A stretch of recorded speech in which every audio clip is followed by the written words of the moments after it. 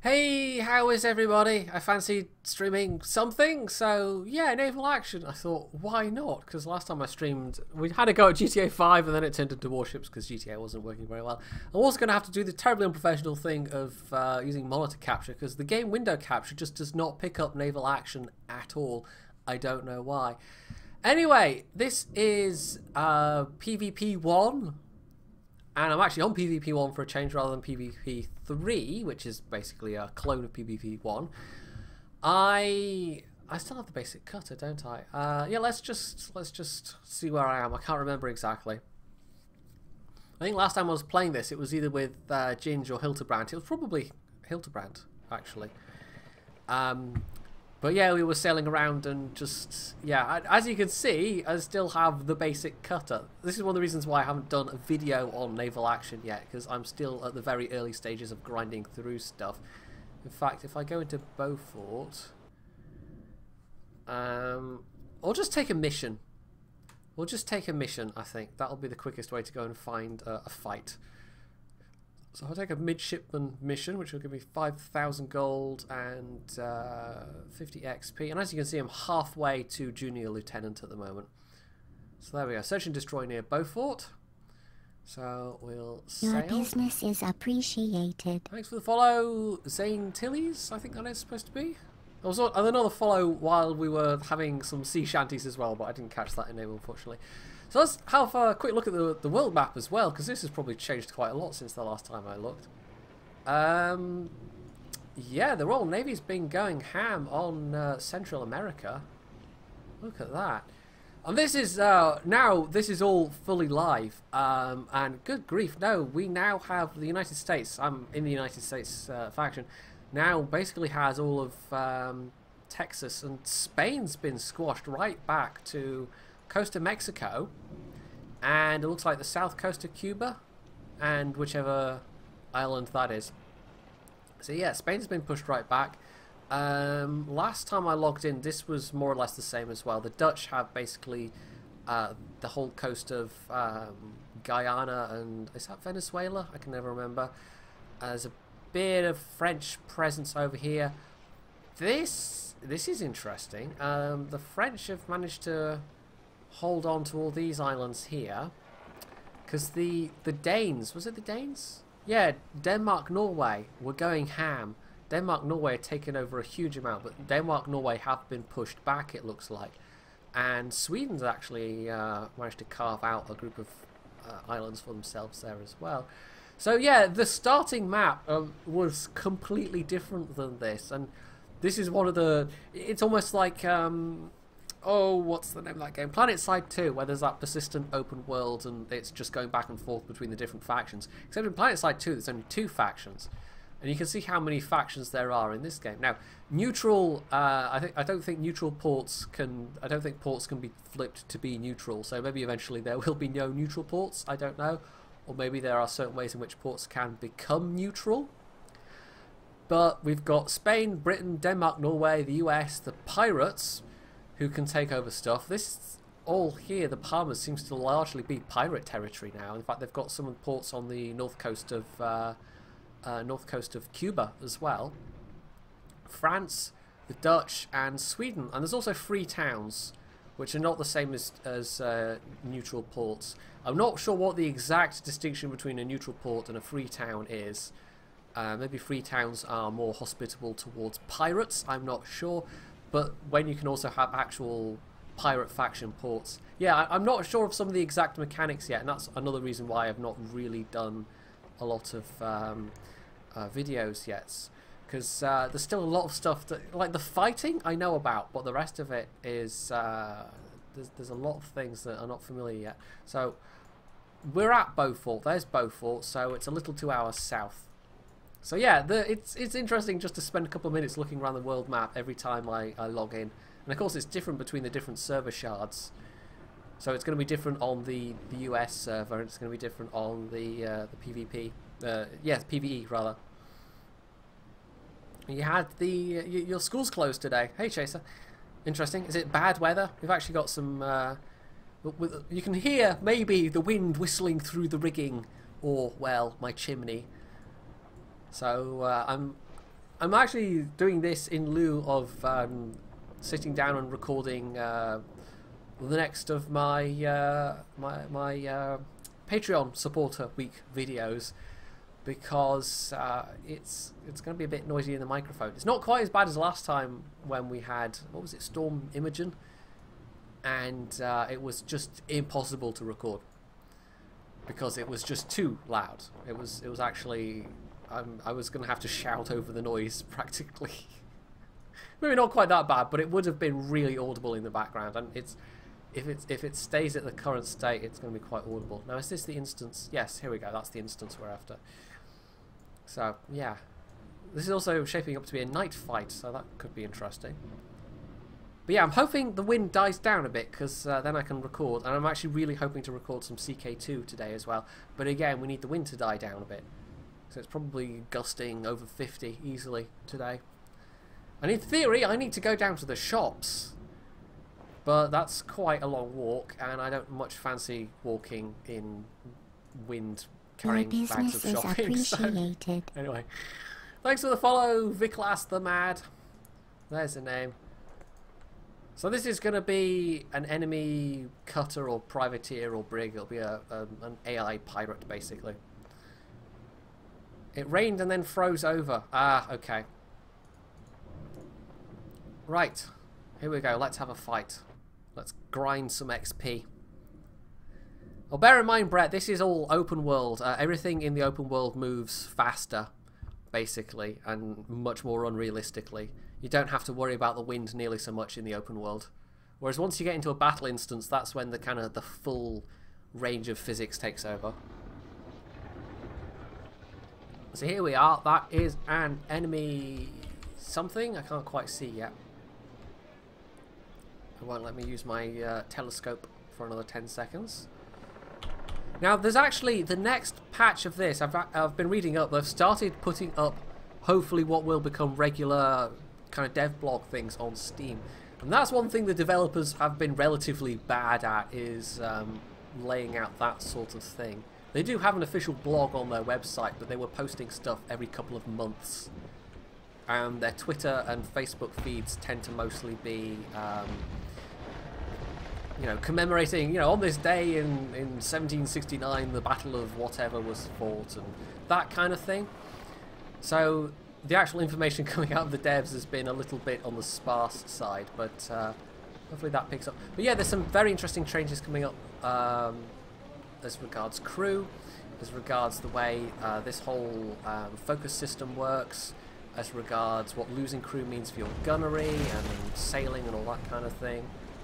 No, it shouldn't show that. So yeah, it's interesting, and it'll have some interesting implications.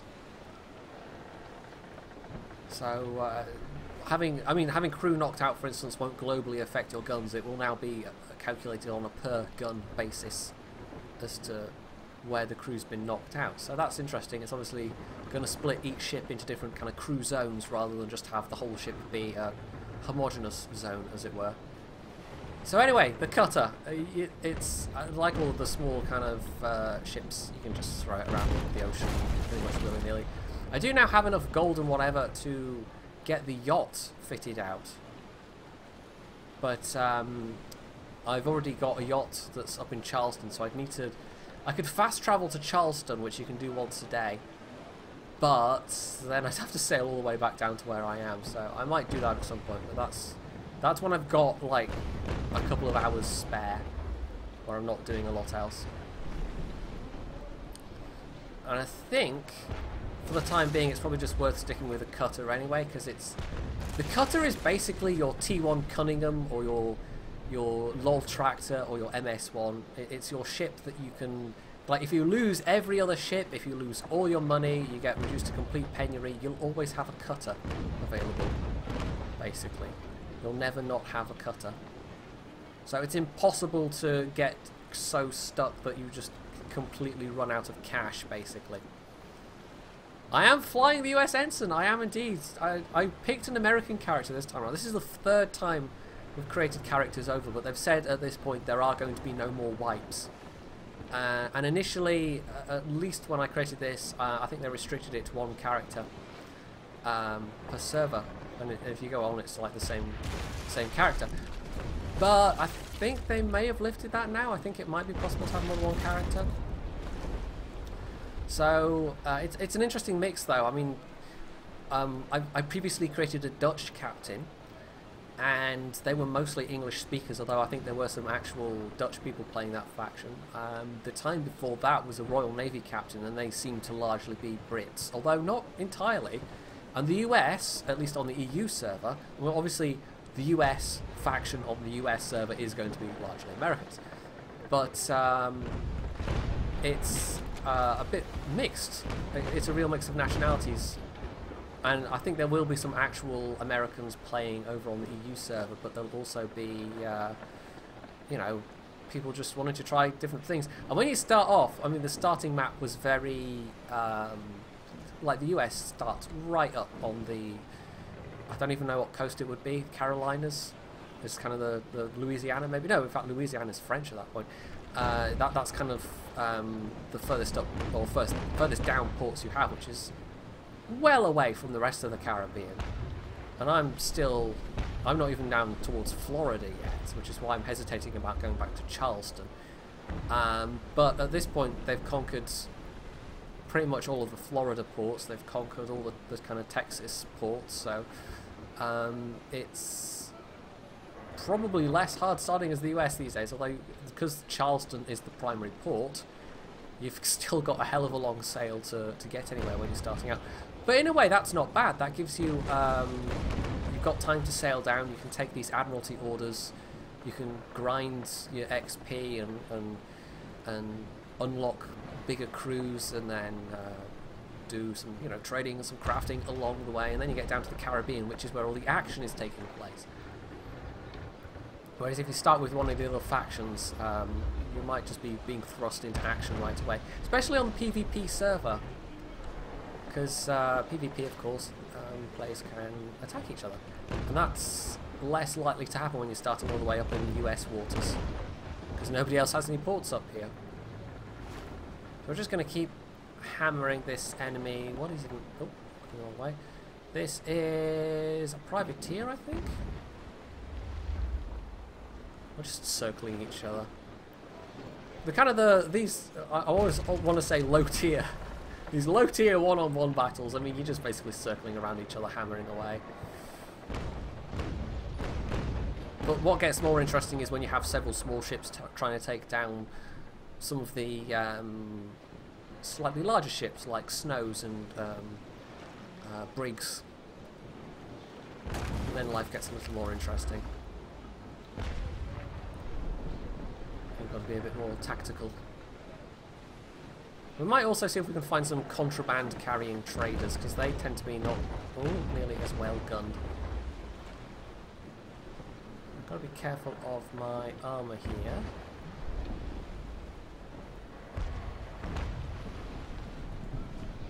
It's definitely worth manoeuvring if you know somebody's lining up to shoot. And the AI, I have noticed the AI likes to, as often as possible, turn and use all its cannons, so you can use that against the AI. But you also have to be wary of getting broadsides. You have to try and use the wind to your advantage.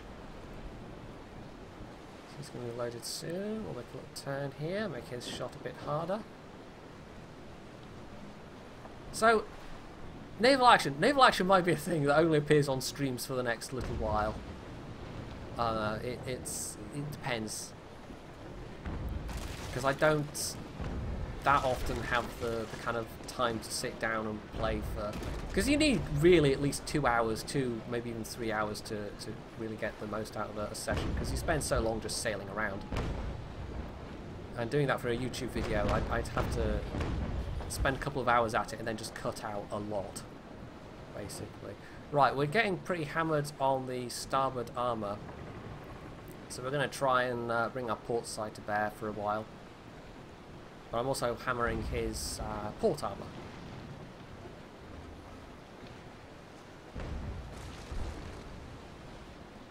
Also, sorry I'm not keeping an eye on the chat that much. I can't even type into the chat, because if you click outside the game window. I might inadvertently click outside the game window at various points because naval action does not constrain the mouse to the game window yet. That's one of the slightly annoying bugbears that's been the case for a while.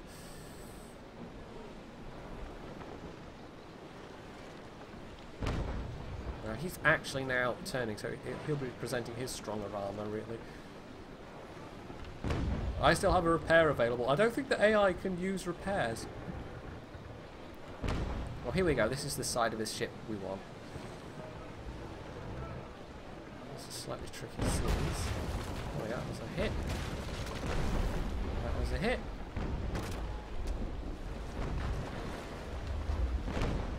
No, just whiffed over. I was trying to imagine how World of Warships players would cope with these kind of sea conditions.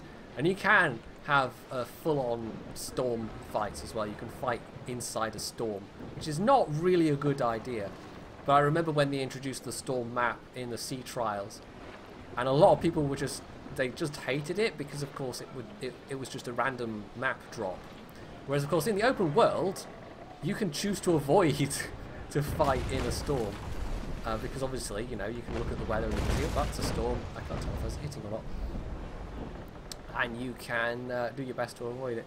Right, so I've got my stronger armor, the side where I have more armor, and oh, he's trying to turn though. We're almost dead in the wind right now, so let's turn ourselves.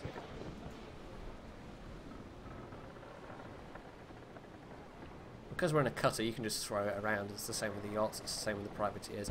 When you get, however, later to the multi-masted ships, you have to manage your sails a lot more carefully. Right, I'm going to wait maybe until he flips around again. Let's turn back through the wind. Yeah, there is no active wave system. I was having fun imagining what it would be like, how salty people would get if you had that level of like ocean activity in World of Warships. Because of course it would be like the sea trials. It would just be an unavoidable random drop, as it were.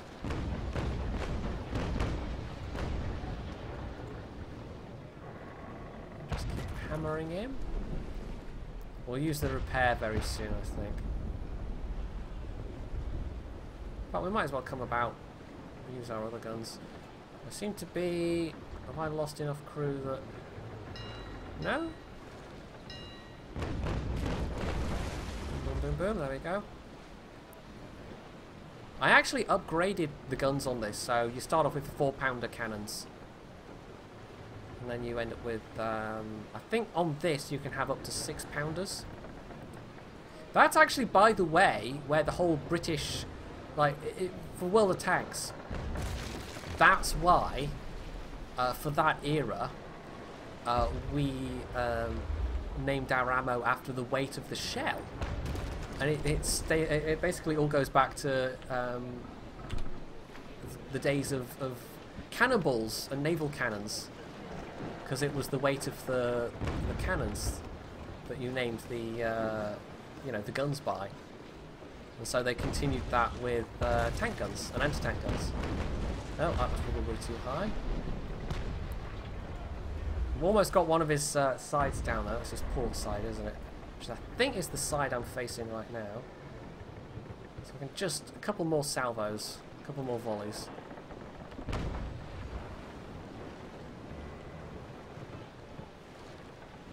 So yeah, even in even up to World War II, you know, those old Royal Navy traditions were still that was the reason why we had 32-pounders and 17-pounders and 25-pounders and 6-pounders, 2-pounders.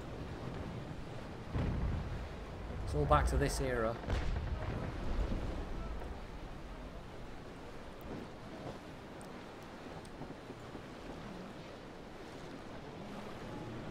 We're nearly done with this guy.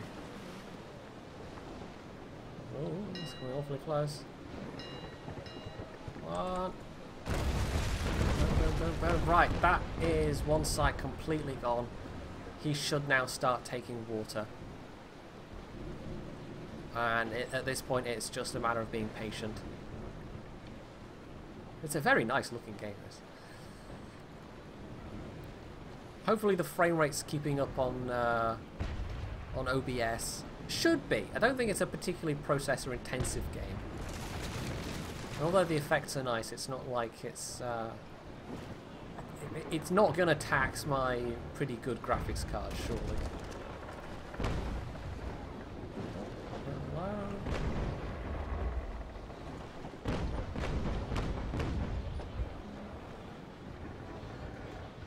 Oh.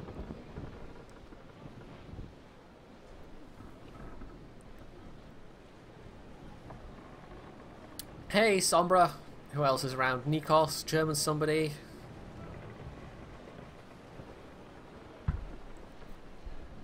So, I mean, I could try and... I could, having said I think that you can now have multiple characters, I could try and create, you know, a Royal Navy character or a Dutch character. Royal Navy, you know, a British character. But I think we'll stick with US for now, because I don't want to divide my time between multiple characters when I'm already not having that much time to spend on the game. I might as well just put the time into one character, build up the XP and whatever. And then we can go around liberating the Caribbean in the name of freedom. Because they might have oil. Yeah. Whale oil. Yeah. Yeah. We've got to go liberate that there, whale oil. Let's turn back through the wind. He should be going down. Is he actually? How's he looking? He should be starting to sit lower in the water. It does also matter, by the way, where you hit an enemy. So if you get waterline hits, and you want waterline hits, that basically gives a much higher chance of the enemy, even if they still have armor, you can get somebody to spring a leak, and the enemy crew then has to deal with that leak. So it is definitely worth getting. There we go. Yeah, he is starting to sit low in the water to get waterline hits, because it forces the enemy to change their crew focus, make their guns less effective, make their sailing less effective. Although that's not going to be, yeah, like I said at the start, this entire system's going to work differently. The focus system. It's not going to be quite all or nothing. In fact, my reading of it sounds, it sounds like a lot more like it's going to be how it is in Elite Dangerous, when you actually you have kind of like 3 areas of focus. You've got like weapons, shields and engines, I think, and you have a certain amount of energy, and then you split it between the 3 depending on which focus you want at any one time. So you might have all of the energy in, you know, shields and engines if you're trying to run away, or you might have all the energy in weapons if you're actively engaging. So those all just go over. They might have. So yeah, that's how it sounds like it's going to be, like the Elite Dangerous system. Or, having said the Elite Dangerous system, I'm sure it's that kind of resource management, however you want to put it, is style of doing things has appeared in other games as well, where you have a finite amount of resource and then you've got to split it between different areas of focus. Just sink already! Oh. Let's go down to battle sails so I can get the guns down enough. For some reason when I... Yeah, that's kind of annoying. It points me at the sails. I don't want to be pointing at the sails. I want to be looking at the... Right, he's got no armor left on either side. Just sink. Just sink. Just come on. Stop prolonging the inevitable. There we go. Striking his sails. With 1. Right, so I can go leave battle, not exit game. That would be the wrong thing. Careful with the US faction. You might be trapped in an embassy for years. Okay. So there we go. We've completed an order. Even took a bit of damage, but that's fine. You can use 1 repair when you're in a battle, unless there's some upgrade later on that lets you get more. And yeah, so that's actually it. For the battle I got 2.3k and 48 XP, and then for completing the orders I got another 50 and 2500. So it's not just the order bonus, the order completion rewards. You actually get the battle reward as well. So it's nice. It stacks. So we can use a couple of repairs just to get things back. And it seems a little silly to me that you can magically repair the crew. Like, you can magically get crew back when you're at sea. It's a little bit, I don't know. You'd think you'd have to go back into port to pick up more crew, but no, it just magically gives you more crew. So, Beaufort, I mean, there's Charleston. Charleston's not that far away. I could click my teleport to capital button and we could go get that yacht. I think I've also got a ship that I sent to Charleston. So, that I could sell. Because we actually, myself and, I think it was with Hildebrand, we actually captured a trader. And I don't really want to, I mean, I could take it out for a spin, but I think I'd just rather sell it, to be honest. Traders and just captured ships generally, they have less durability. So the ship itself has less lives, if you like. It can only be sunk so many times.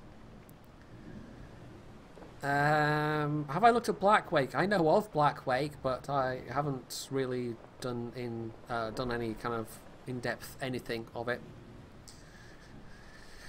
So yeah, that was one of the things in Sid Meier's Pirates, actually. Schrotzschädel. You could recruit when you captured ships. You could potentially recruit crew. You could bring a certain percentage on board. This, by the way, is the cooldown. We're waiting for the teleport to happen. You know what? We'll get the yacht. And if you were one of the Sea Trials people, you know, that bought it then, or if you, I think some of the early access Steam people got it as well. I'm not actually sure who got the yacht and who didn't. But yeah, I've got a couple of ships available that are kind of single-use redeemables, apart from the yacht, which I can redeem once a day. So even if I lose the yacht, I've always got a yacht, essentially. So it's kind of like the cutter. It's like a bonus cutter if you were one of the earlier backers. And I can't even really say that I was, to be honest, because the reason I got in, I actually emailed the Game Labs and said, you know, I'm interested in your game. Could you provide me with a Steam key? Would that be okay? And they went, yeah, we have enough people for now. And I was like, but I has a YouTube's, and they just didn't care. So it was actually RamJB having a spare Steam key that let me, yeah. Anyway, so we have a yacht. We'll probably take the yacht. In theory, right, equipment. We'll take off the 4. Wait, why does that say 4-pounders? Did I buy the upgraded guns? I'm not sure. Let's stick them in the warehouse. And I swear I captured a ship. Was it on a different server? Does that make a difference? I don't know.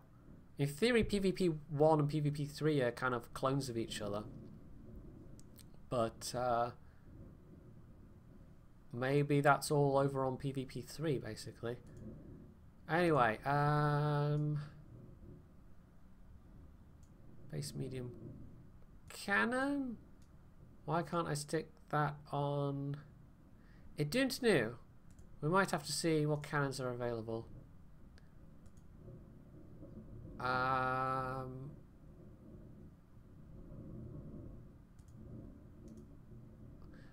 £6-pounders, we should.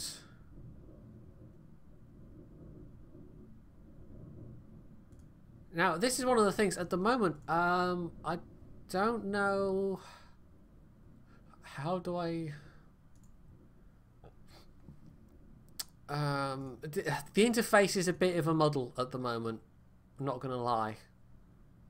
It's one of those, like, I think they're bringing in some improvements with the next big update, but it relies on you just knowing stuff. It doesn't tell you a lot, so I can't actually say offhand what sort of guns I can mount. I would think it would be the same as the cutter, in which case I'm sure I can get 6-pounders. But these are Cannon Class 10. These are the basic ones. I swear I upgraded. But again, it might have been on another server. It might actually have been on the PvE server that I upgraded. This is one of these, like playing on different servers and remembering what you did on what server. That's probably going to be the tricky part.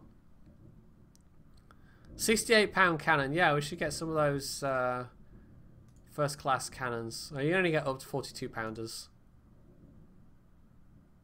Oh, you can get 68-pounder carronades though. Good lord. Okay. Right. Place contract. See, I have no idea what that does.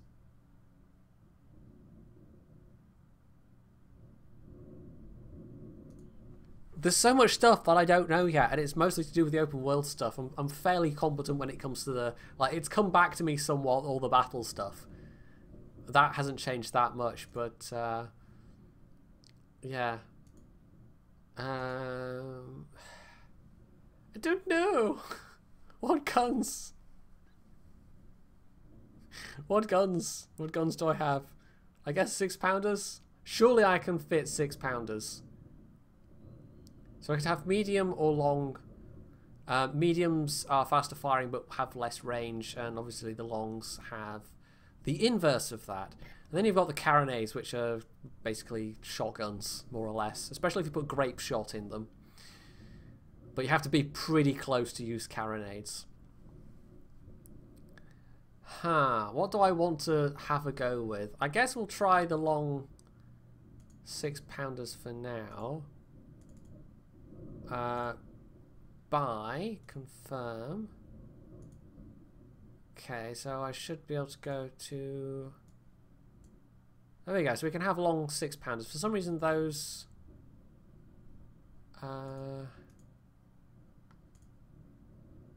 yeah, so it's the base... So we might as well just sell them, because they're taking up... Like, they're free to buy. Yeah, the base medium 4-pounders. So we've got the yacht with long 6-pounders. And again, this has free repair kits. So that's fine. The basic cutter... Can I... sell it, or will it just sit here forevermore?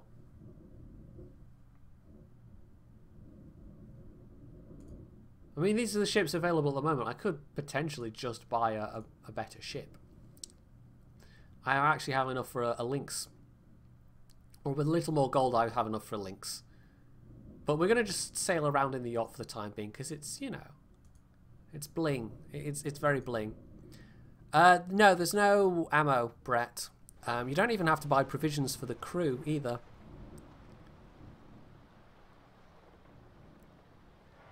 Oh, place contract, sets up a contract that other players can see and take if they wish to deliver said goods. Ah, so that's player contracts, essentially.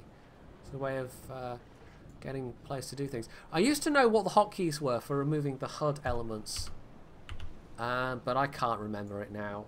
It's not the function keys, I don't think, no. But you could remove... like, I obviously looked it up for the purpose of screenshotting things, but yeah, you can... There is a way of getting the HUD to disappear, but...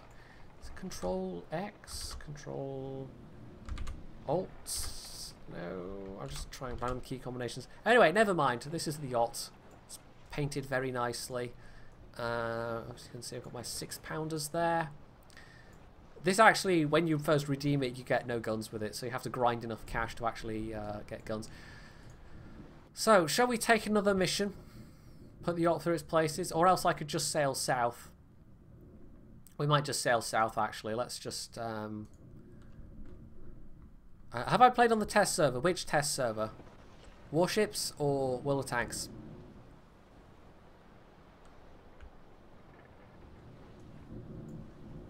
For World of Tanks. No, I have not. I haven't installed that. The yacht, by the way, this is one of the best ships for turning through the wind. Like, it has exceptional downwind manoeuvring capability. And it's really in capability no different from a cutter. I think you get the same amount of crew. So it's a nice little ship. And it's a bit bling because nobody else really has one. The conquest for Santa Cruz started. Now, where is Santa Cruz and who's attacking it? If it's popping up, it might be us that's, you know, the US that's attacking it. Santa Cruz, Santa Cruz. There's no finder thing at the moment. You can't just type in, you know, the name of a port and nope. No, don't know where Santa Cruz is. Just have to look it up on a real world map and try and get some idea.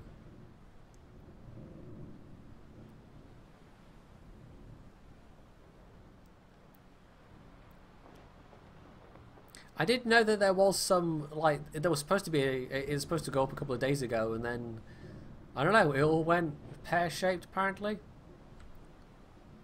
Oh, anyone at Charleston want to do missions? Actually, okay.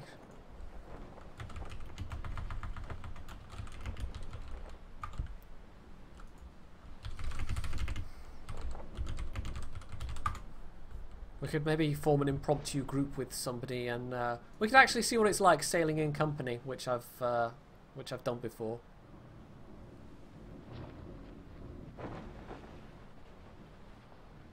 We're actually turning around and going back to Charleston. But it's a nice looking little ship, this. Yes, being invited to the group, which means I will be able to... Now, if they're actually in Charleston, we wouldn't see them until they left the port.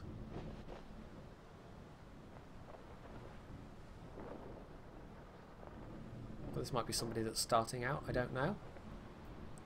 We'll get a bit more XP, a bit more cash. And the ability to have bigger ships, I mean, you really do have to spend the time flying the lower tier ships. Thanks to the follow, Volker friend, maybe? I don't quite know. Is this new? Midshipman. Oh, that's an actual player, but that's not. I don't know where this guy that's invited me to a group is.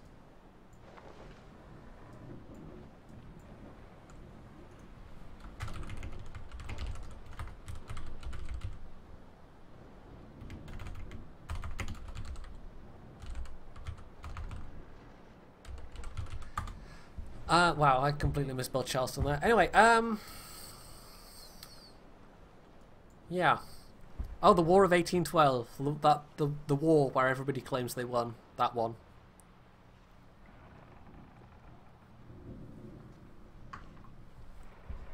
It was won by Britain, but also the United States, but also by Canada.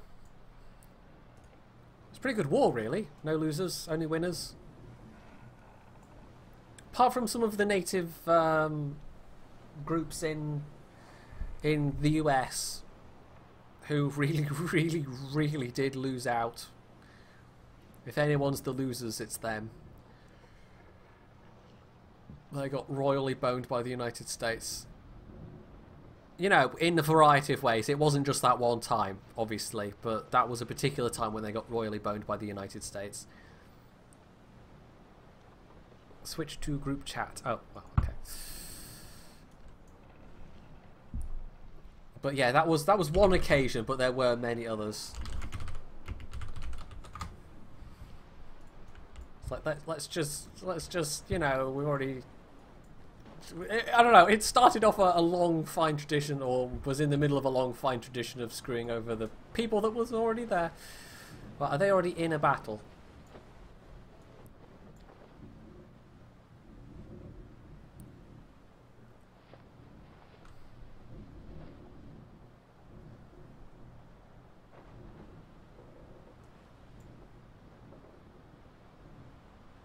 It's funny because in Britain, the War of 1812, I mean, I think it's more of a thing in America, but of course, in Britain, it really was... it's one of these things where it's all about perspective, like what else was going on at the time. It was really an adjunct to the Napoleonic Wars. It was really a much more minor thing compared to Napoleon, who was literally right next door, so we were much less concerned about what was going on over... Oh, there we go.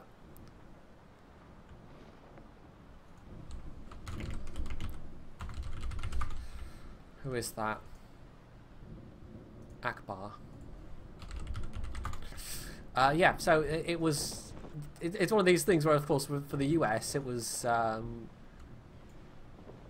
war that was next door to them, so therefore it has more prominence of place in their sort of local history, as it were.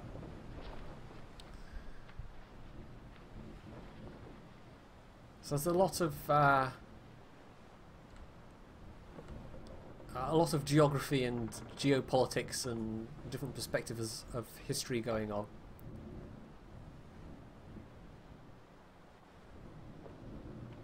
Then again, Napoleon had also Russia to keep him. Yes.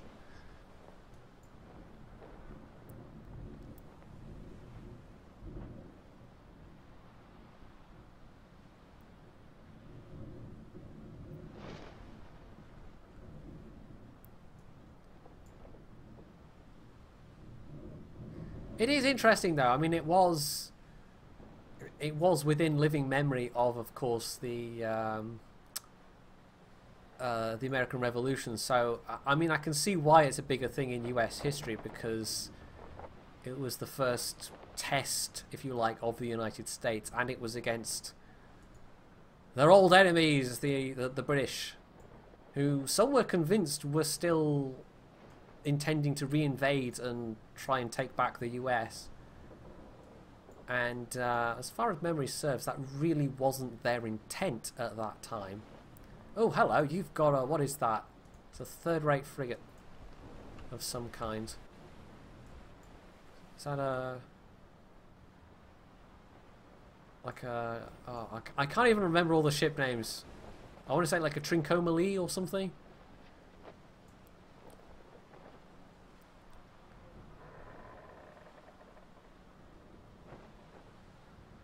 Right, this is... we're travelling annoyingly upwind right now. So I'm having to do lots of tacking.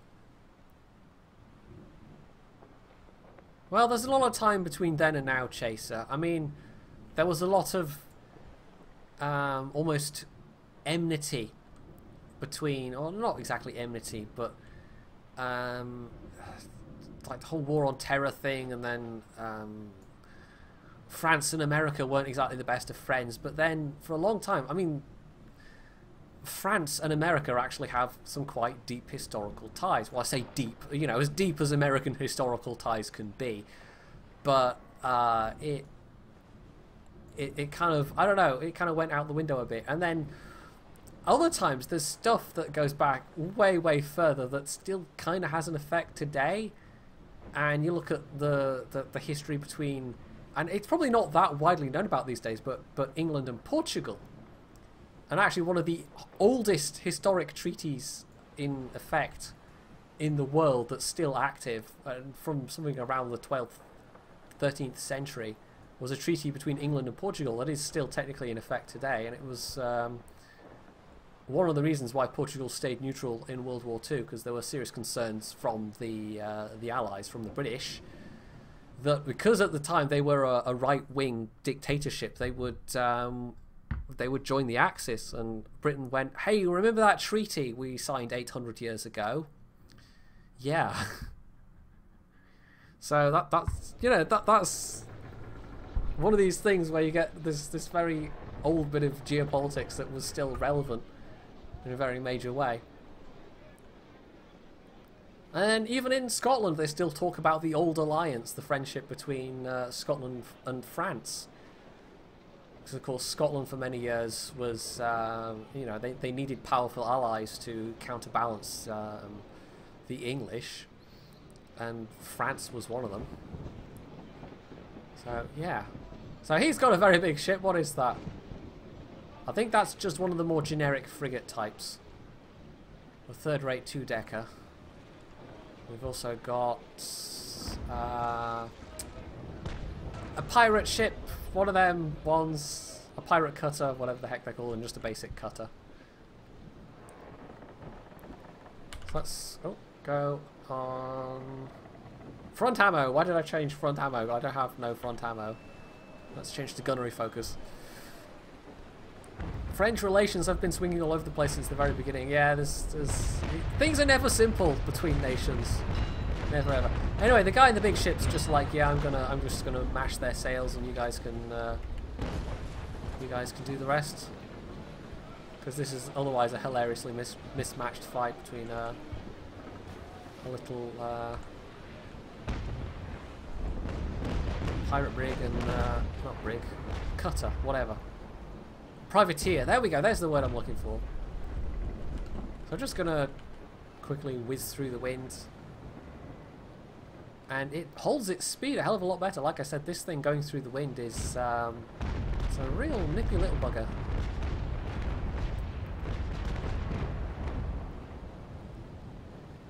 Yeah, oh well, Irish neutrality, that's a whole other, yeah, bit of history.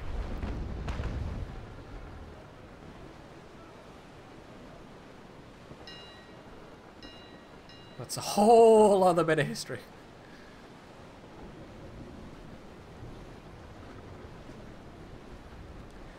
What I find interesting is that although American foreign policy was sort of very isolationist for quite a long time, it was then the Americans essentially that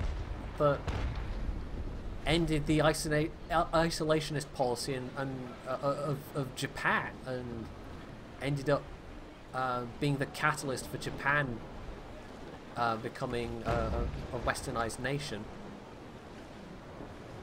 There's kind of some weird irony in there somewhere. And of course there was various things in China as well. It was more the sort of European Western nations that were active in China, but the US was not entirely. It's not like they weren't also in China in the latter part of the 19th century.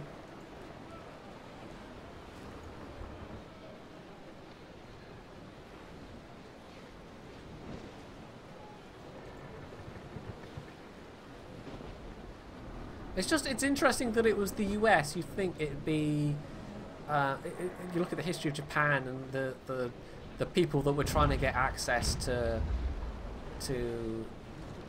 this really quite rapidly isolationist Japanese state were sort of the Portuguese and the Dutch in particular, and the Brits also occasionally had a go, but yeah, it was the US basically turning up with a bunch of warships going, right, just trade with us now, or we'll you know, come and send more gunboats. It was very 19th century, send a gunboat, but it was kind of, I don't know, it was a wake-up call to Japan, and it didn't go well, as it turned out. This poor little privateer's got no chance. How on earth did we end up... Oh, he just lost all his sails. How on earth did we end up all this history chat anyway? I suppose it's sort of inevitable when you're talking about... Yeah, he just completely got demasted. It's rather nice that this Akbar guy, though, is helping... I've noticed that there's a lot more, like, people helping people level up kind of thing. Right, is he now blocking my shot? Yes, let's not fire at my ally.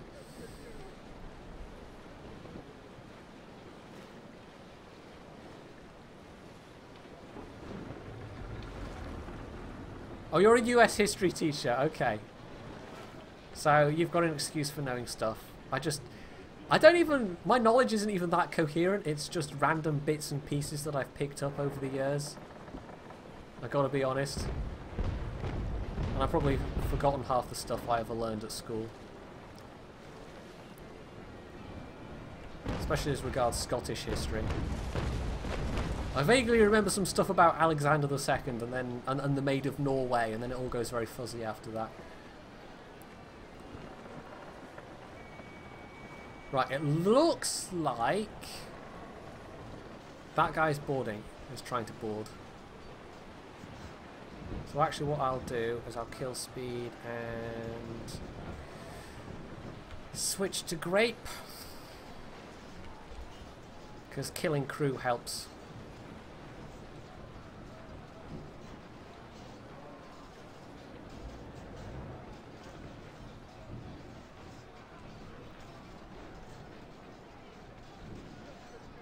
Yeah, World of Warships equals anime chat, GTA equals random chat, Kerbal equals science chat. Yeah, I could be playing Kerbal Space Program and we'd all be talking about LIGO and gravitational waves, probably.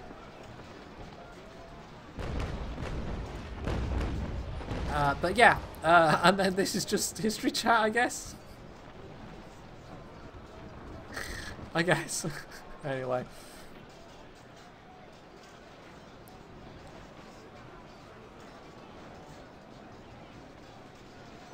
Now, him as the... this guy's the boarding ship. Who is this? Megalzios. He's going to get the lion's share of the loot, basically. In fact, I think it's only if you're boarding, you're the only one that gets to have the loot, essentially. So I'm just aiding him. Your business is appreciated. Thanks for the follow, Bluthazar. I should probably tell these guys I'm streaming, actually.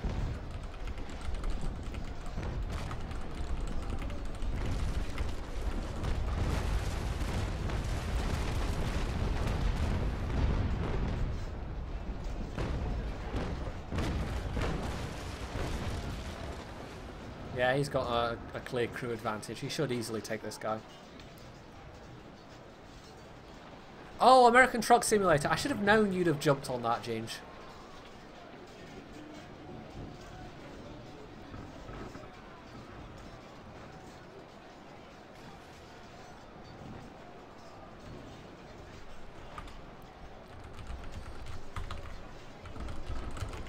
Oh, the guy with the big ship says, "Hello, chat." You probably can't read that very well.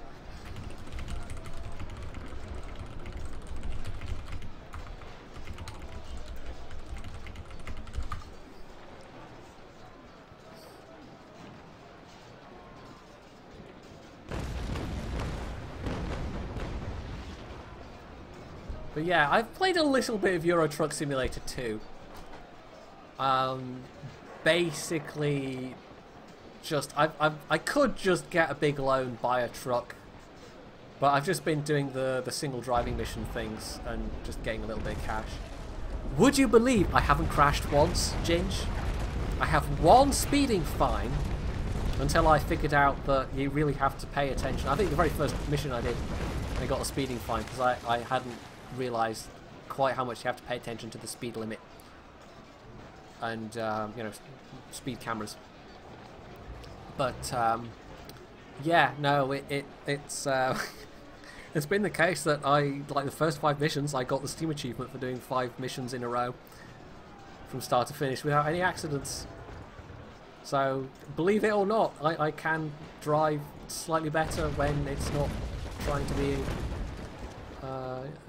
not trying to win a rally.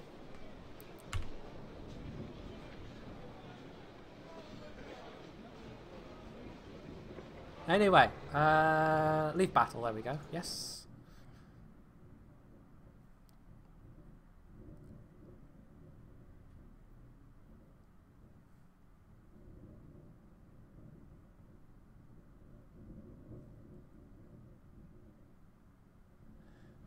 So, no, anything, I got 600 gold and 2 XP. Because it was one small enemy ship and shared out experience-wise amongst 4 of us, it really wasn't a big reward. But anyway, I'm just going to be a second where I get... where's the epic loots? You only get epic loots from boarding actions if you are the person that's boarding, basically. So I wasn't. Anyway, I'll be right back. I'm just getting some water.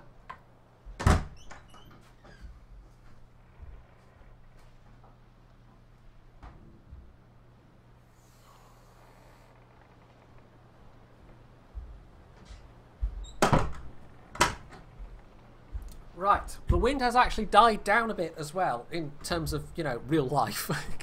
The actual wind where I am. It's still a little bit on the noisy side, so I probably won't play too much longer.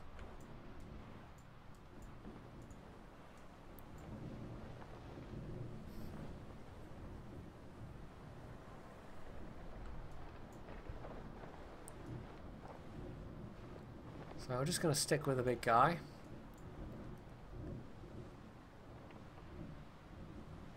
Yeah, no, that's my door. That's my kitchen door. It wasn't me collapsing.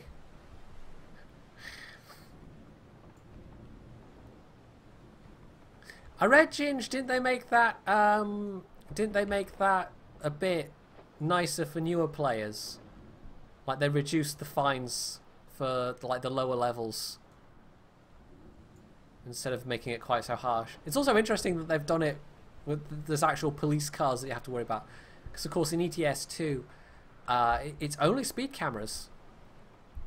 Even if you just get into the most horrendous smash up, and obviously you're going to have a repair bill, but it's not like there's anything beyond that. You don't have to you don't get reported to the procurator fiscal or anything.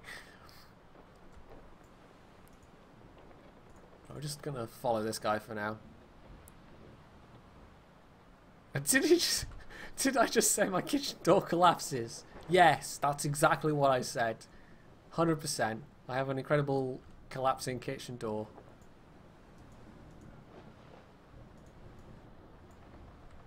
I should probably say, actually.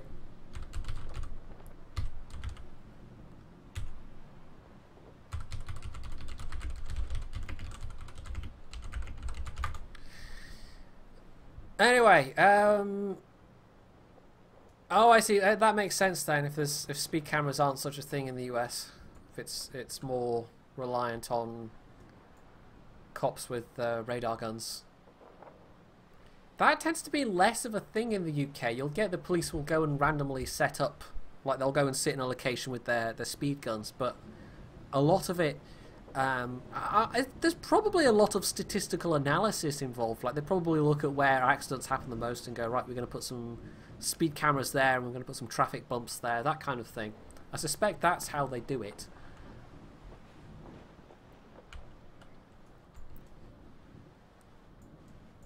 But of course there are various sort of groups that are rather against speed cameras, just on the principle of, I don't know. Like, I always wince when Jeremy Clarkson starts talking about speed cameras. Because he can be entertaining, don't get me wrong, but speed cameras, it's like he wants people to go speeding and have accidents, and I don't know. Santa Cruz was captured by pirates. We had that message even earlier. So where the hell is Santa Cruz then? That does place it a little bit. Well, they actually have the north coast of Haiti as well, the pirates. St. Nicholas, no. Just having a look. Is it the north coast of Cuba, maybe? So yeah, the pirates and the US are kind of sort of neighbours right now. That's interesting. So that might be the major conflict is between the US and the pirates. Yeah, the Britain doesn't really have the equivalent of highway patrol at all.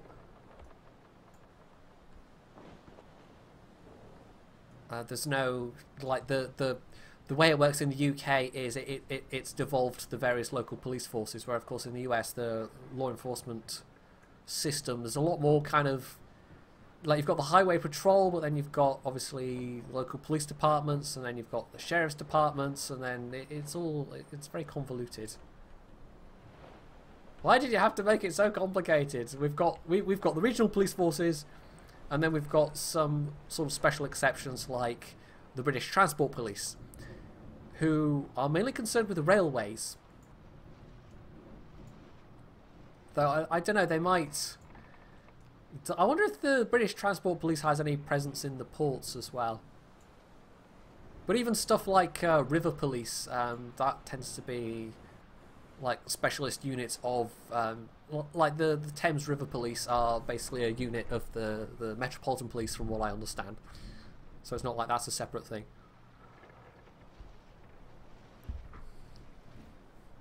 We have traffic wombles. That's exactly right.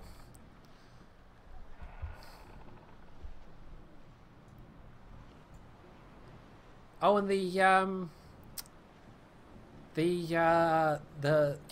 wasn't there a thing a couple of years ago with Dutch air quotes activists going around vandalizing speed cameras, which honestly that's just, you know, criminal damage to government property. That never seems like a good idea to me, but okay, sure. I suspect when people, when they are like against speed cameras, it's because they see it as a way of government making profit out of people. Except the way the government makes profit out of people is if those people are breaking the law. So it always seems slightly odd to me, like why don't you just not break the law? I don't know. Maybe I'm just a simpleton in that regard. Right, we're just waiting for... Do I need to... I don't think I even need to use... no, I don't need to use a repair kit. I think I actually get... Is it the same number of repair kits, or is it slightly more? I swear it's 21 with the cutter. Or maybe I'm just misremembering. It might be 24 with the cutter as well.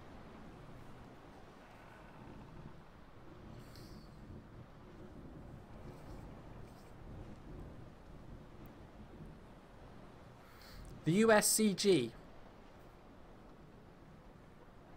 Coast Guard?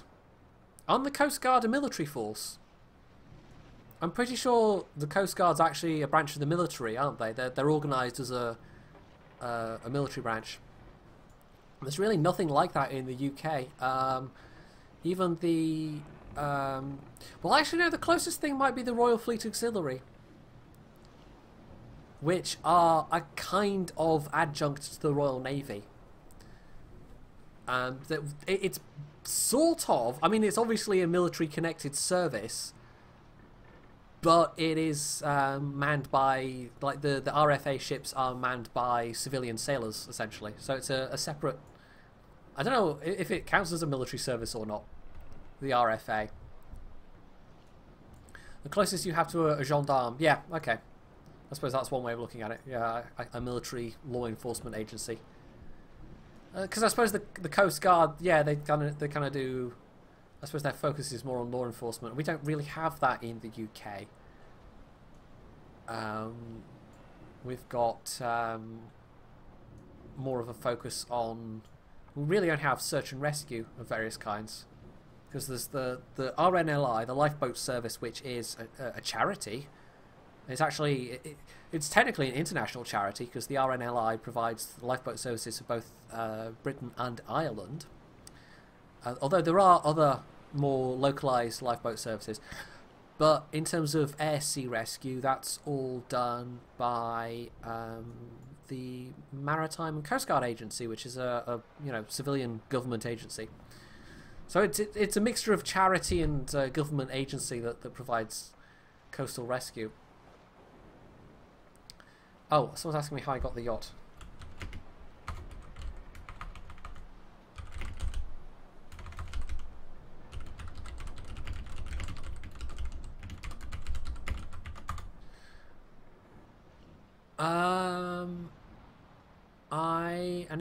Oh, friend invite from, yeah, sure, why not?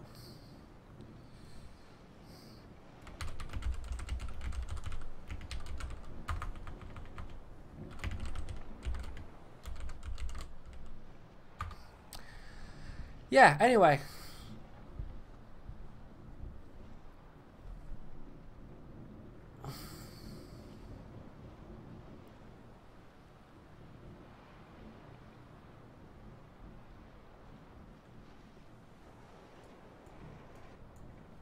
Have they updated the UI yet? No, Ginge, basically. There might be some in the next big patch that's coming, but...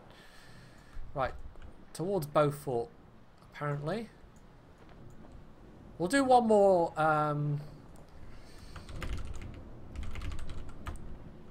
I'll actually just let these guys know.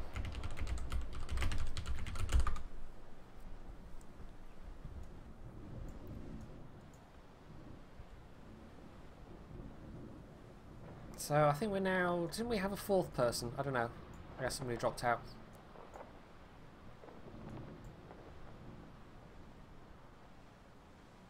You do have to, like, mostly... There's occasionally stuff that comes up with the police.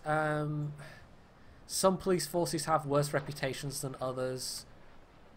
And it's always a big deal when you get kind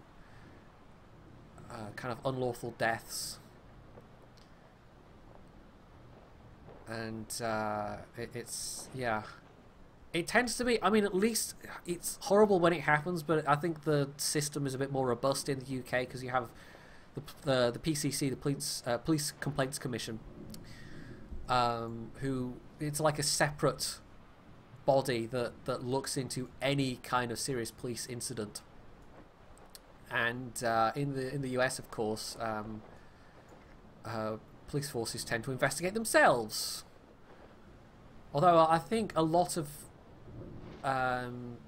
like the big police forces will tend to have kind of internal investigation divisions, internal affairs divisions, but in Britain it's just a whole entire separate thing basically. But yeah, one of the things I was particularly aware of when I was more into photography as a hobby was there were lots of instances of police forces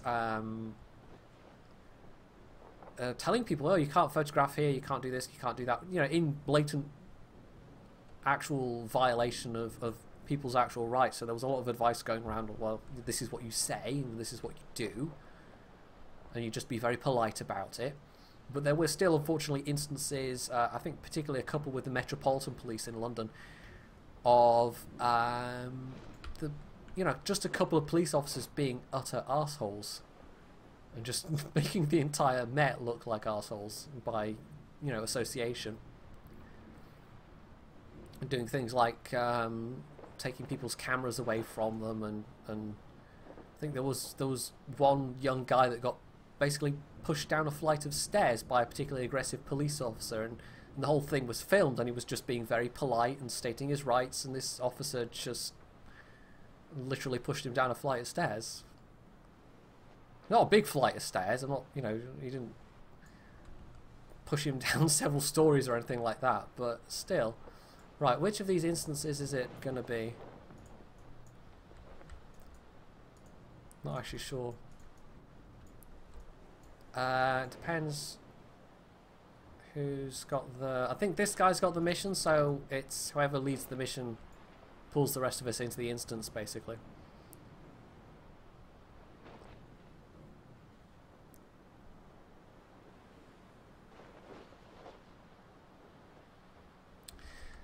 Yeah, a lot of it, that's the thing with anything like dealing with police forces or anything like that, it's all down to, I think that's all, instance that's already ongoing, so we don't want to join that. We're just following this guy, I think. It literally comes down to the individual officers you're dealing with, and I don't know, if they're having a bad day, they might take it out on somebody else, because they have that power, unfortunately. Right, here we go. Here's the instance.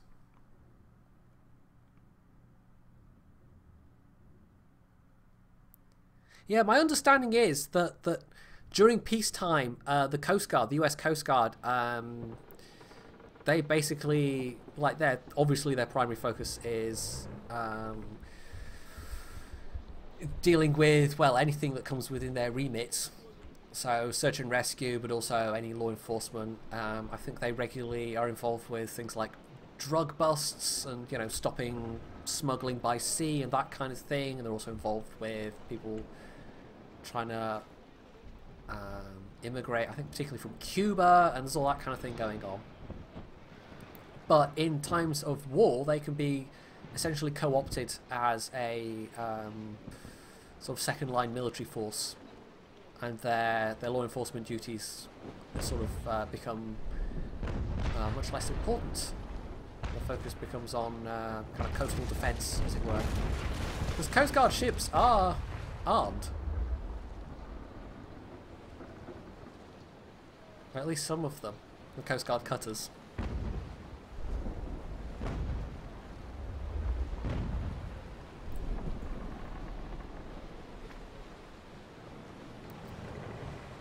I think I was actually reading up about that one time, the history of the Coast Guard during World War II. But it's been a long time. Right, I think we're going to focus this guy first. This is a pair of... Like... What are these? So let's set gun in focus. It's a pair of privateers, I think.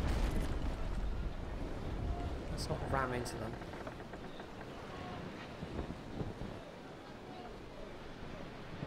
But yeah, it was interesting. It was interesting reading.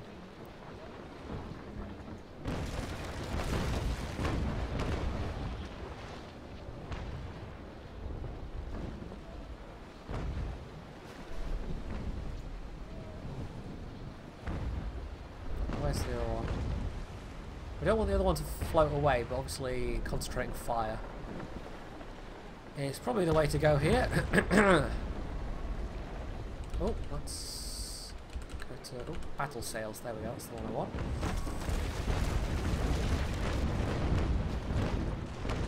It's still a bit gusty, but in terms of, you know, the actual weather right now. But I think I might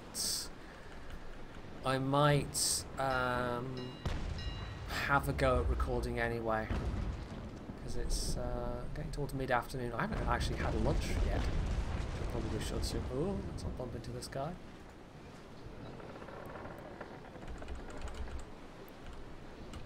Back to battle sails.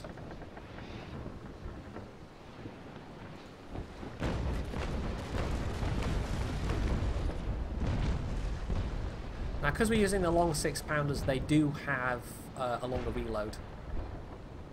And for this kind of close-up work, actually, the carronades would have been very, very nice. Carronades pack a serious punch. I will never tire of pointing out, carronades are Scottish. I was quite amused to see that. There was actually a Scottish company founded by a guy called, I think it was James Carron, but I can't remember exactly. It was something Carron, hence the name Carronade.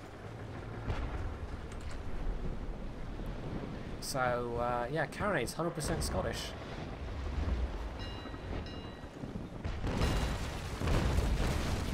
We're absolutely hammering this guy. He's going down. Which means we won't get any loot out of him, but on the other hand, more XP, I think. I think you get more XP for killing ships and capturing them. So we can now turn our attention on the other guy. You opened a random streamer and we were talking about the US Coast Guard. It's just be thankful it wasn't anime, is all I can say, Sfraps. Just be thankful we weren't all talking about anime. I think they still haven't... this was an old complaint of Jingles, where he said, yeah, the battle flags are just random. Or the ensigns... Not the ensigns. No, it would be, yeah, the topmast flags, or the mainmast flags, or whatever the hell you want to call them. The flags. The pennants. Or flags and pennants. I don't think that's changed. I think they are just still random. And it would be nice if they actually reflected what you were doing in battle. That would be kind of cool. You don't know how realistic this game is, but you never find cannons while going down on the way. Well, it's... They have made some sacrifices. They have made some sacrifices to, you know, game mechanics. Your business which is kind of inevitable. You kind of have to. But yeah, no, you can do stuff like that. You can sail around in the middle of a storm with full sail, with no ill effects, which is just silly, but you can do it.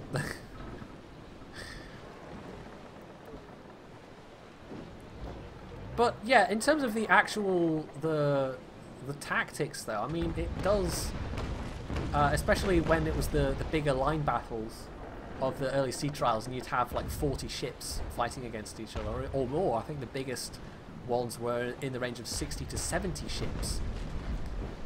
And it was, you know, just recreating some of the biggest sailing ship naval battles that there ever were. And you'd get at least a couple of people with knowledge of the actual naval tactics of the era that would go like, right, form a line, we're going to cross here, we're going to cross the T, and then we're going to all fire our guns at the lead ship, and we're going to do this and we're going to do that. So I think there's a fair few actual history buffs that have played and do play this game, that know enough about the tactics to know the kind of the actual in battle strategies that were actually used. A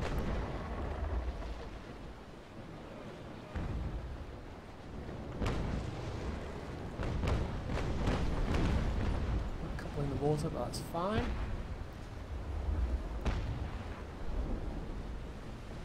Yeah, no, actually the wind's picked up again. I really don't want to go out to the shops. I mean, I really don't want to, but I'm going to have to, I think. I'm going to have to put on my waterproof legs. Because, you know, you want your legs to be waterproof. It's a bit of a problem if you've got legs and the water gets in. Yeah. And stick on my coat and put my hood up and jam on a hat and just lean into the wind as far as I can go. The thing is, when it's like this, you can't even get that much shopping back, because I'm in walking distance, but it's a bit of a walk. It's a good thing I'm in walking distance, because if I was having to wait on buses, that would be very limiting.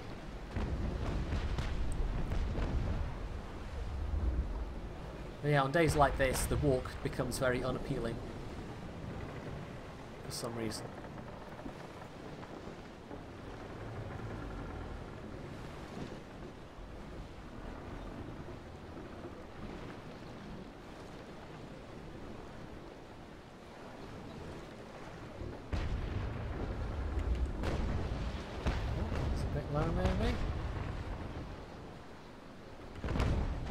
Oh, that actually bounced. I did like when they introduced that, because you could finally be sailing around in your USS Constitution and actually have cannonballs bounce off the side, which had to be very pleasing for the Constitution captains. They could finally live up to its nickname of Old Ironsides. Whoa, whoa, whoa! Which way are you turning, Mr. AI ship? Let's not turn that way then. I'm trying to out-turn in, but no. Right, we're going to get full broadside point blank, but we're pretty healthy. Full broadside from a privateer isn't that much. These are I keep wanting to say rank. These lower rank battles, these lower rating battles, these smaller ship battles. Looks like the big ship, the frigate's firing chain. They tend to be more kind of wars of attrition, or battles of attrition. They just whittle away at the health of the enemy ships over and over.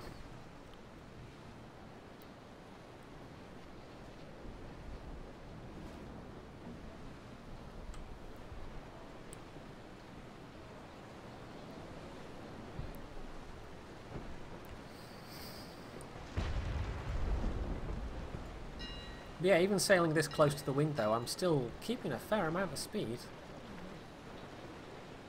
You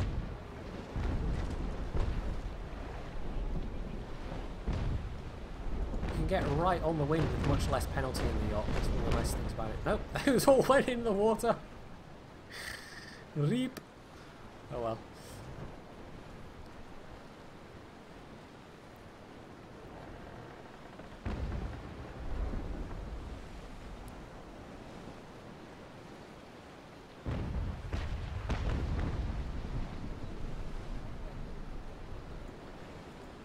That somehow doesn't surprise me, Sombra. I suppose you'd have that much in common. Can't you just like get a big screen, place Surgeon Simulator and go, right, this is what I do all day? Because that'd be totally, the Surgeon Simulator is totally realistic, right? The parents. Actually, my uncle, my step-uncle, my stepmom's brother, who also lives on the island, he taught in... he was a teacher in England for 30 years. That is a bit weird. Like, the textures sometimes, yeah, I don't think that's... My gun is suddenly made of splinters. Splintered wood. Yeah, he was a teacher for 30 odd years in various places, including in London. And I am getting myself shredded by my allies here. Yeah, sometimes it was the reason he finally retired, and I think he actually retired a little early compared to when he could have, but it was sometimes the teachers, but also just the increasing oh, I turned dead on the wind there and managed to bring myself to a complete halt. The kind of increasing amounts of paperwork that he had to do, all that kind of thing, and all the targets they had to meet, and all the kind of government goals they had to try and get, and just like it just wore him down to the point where it was like, yep, no, okay, I'm done teaching. I've been doing this for 3 decades. This is enough now.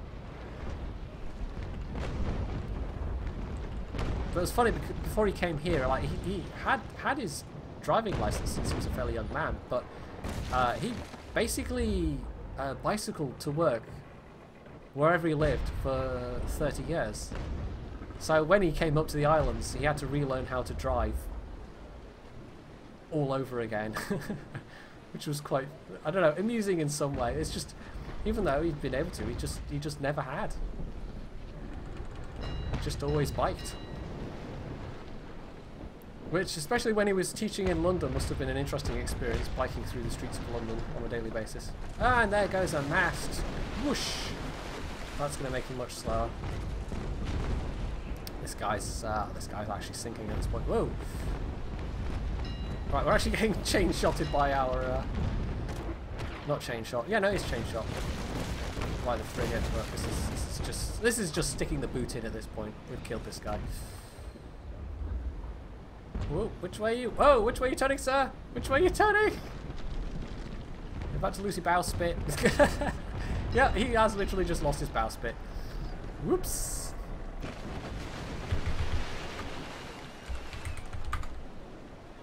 Anyway, that one's sinking though, that's fine. I've sprung a leak. Oh dear.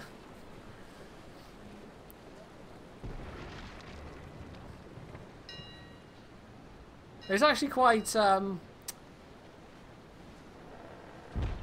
yeah, we've got a nuclear policeman and a nuclear doctor in here. This is a very radioactive chat. Also, hello, there's 40 people watching right now. I was not expecting that for naval action. We really have sprung a leak here, haven't we? Thanks for the follows, Raps. I will say, normally I play other games. I think this might actually be the first time I've streamed naval action. But it won't be the last, I don't think. But yeah, otherwise it's stuff like World of Warships, sometimes stuff like Kerbal Space Program. I haven't actually played that for a while. GTA 5 when I can get it to run smoothly, which apparently it isn't at the moment, which is annoying. I've also done Mount and Blade Napoleonic Wars before. What else? I don't know, there's probably a couple of other games I'm forgetting. I've played Fractured Space at least once on the stream. I might come back to that. Oh yeah, also Battle's Over.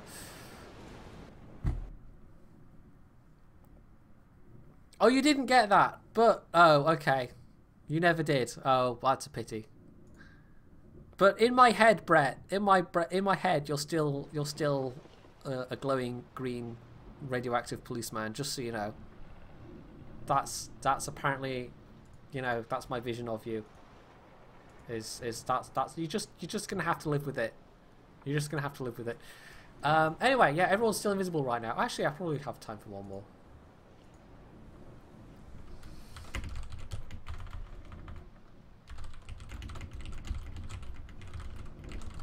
Because having said, I could try and record. The wind's now picked up again a bit. It's not nearly as bad as it was before, but it's still going to be a bit noisy. Let's add this Akbar guy to the friends list, because why not? Add friend.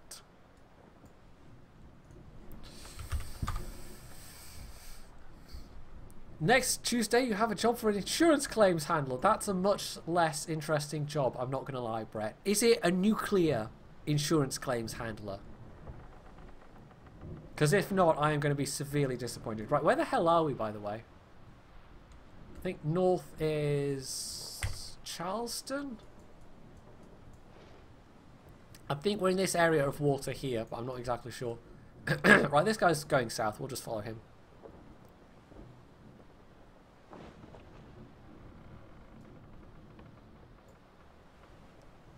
Actually, one of my brother's former boyfriends was into...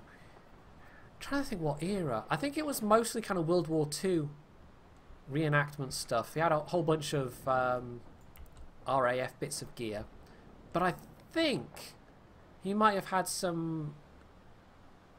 he might have had an interest in kind of 19th century stuff as well. But yeah, reenactment is not a cheap hobby at all. Not at all. But I just remember being once down in Brighton and being dragged, well I say dragged, going around various shops, and it was like, you know, you can buy a decommissioned Maxim machine gun for £2,000 and various rifles and muskets and uniforms and all kinds of bits. Right, we're sailing to Beaufort. We're going to sail to Beaufort and pick up a thing. But yeah, what was the guy's name? Adam, I think. Yeah, Adam. But yeah, his main area of interest was World War II RAF stuff for some reason.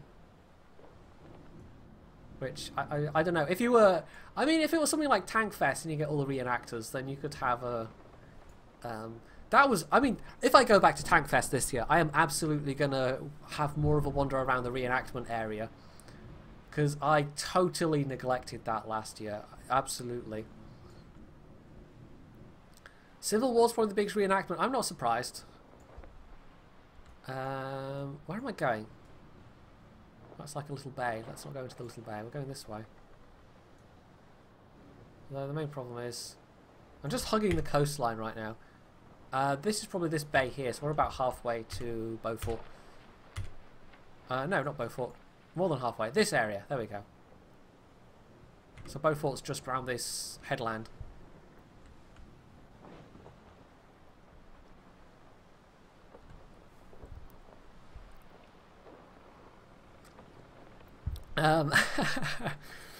Nuclear insurance claims.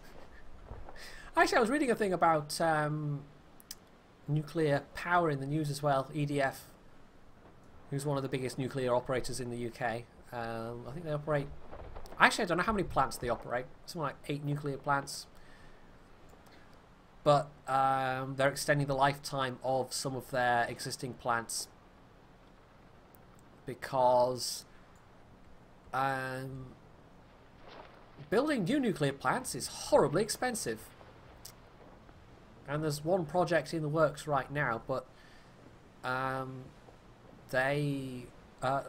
it was something like the total cost of the project exceeds the market capitalization of EDF Energy as a whole, which is like, yeah, you can see why this project is maybe stalled a bit, even though it's a third backed by a Chinese energy company. But it's one of the things where we have this issue in the UK of especially with nuclear power plants. The early generations of nuclear power plants were all funded by the government, and then of course come the 1980s we have privatization as a thing, and suddenly these are all being held by private companies, and okay, well, sure, but because of the massive cost involved in setting up new plants, it's because government is not investing in this anymore. We're having a problem now of in the UK at least. We're getting an increasing kind of gap, or a decreasing gap between our maximum energy sort of generation capacity and the amount we need at the peak times of the year, i.e. the winter. So yeah, it's a bit of a problem. And meanwhile, the British government's also cutting down on renewable energy subsidies. which certain forms of renewable energy would actually give you more during the winter, especially wind and wave power, which has really had a very bad effect on the UK renewables, especially the small-scale renewables industry in the UK generally. And I don't know, we've got what looks like horribly a looming energy crisis unless somebody somewhere does something. But hey, in Germany they're building cool fusion reactors, and China's doing cool things with fusion reactors as well, so who knows, maybe fusion is not that far off now. Because although Tauruses have been around for a long time, I'm completely jumping subjects here, they've already had some very promising results from the stellarator. They've got the Waldenstein X7 in Germany, which is it's some cool stuff, man. Stellarators are just freaking awesome. I mean, tokamaks are pretty cool, but stellarators are just like so freaking awesome. I can't even tell you. But they've already had some really promising results, even though the thing hasn't been switched on that long. So who knows? Maybe tokamaks aren't the future at all, because tokamak research has never really... Like, they're still struggling to get more energy out than they put in, whereas stellarator technology, once you've got the stable configuration of magnetic field set up to contain the plasma, it's like, well, it doesn't have half the problems that tokamaks have, except stellarators are hugely expensive and difficult to actually construct and set up, so there is that. Anyway, there you go. Now you know a little bit more about fusion than you knew before. Okay, we're going to take a junior lieutenant, or wow, lieutenant. I'm role-playing as an American. Obviously, normally I'd say lieutenant, but obviously, you know, anyway, junior lieutenant rewards, mission rather. Okay, so I've taken the order. So yeah, I don't even. Let's look at the chat. I was just doing a whole spiel there.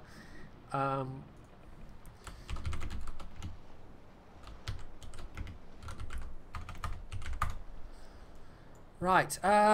Where is this? Let's actually have a quick look. I didn't see where it was. Hey, Mawo. Well, yeah. There's. Chernobyl seems... I would have thought 3 Mile Island would have been more of a, you know, pertinent thing.